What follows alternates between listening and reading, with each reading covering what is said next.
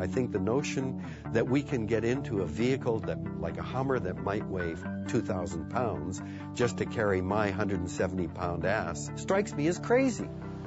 We're investing a huge amount of gas to move the car, not me.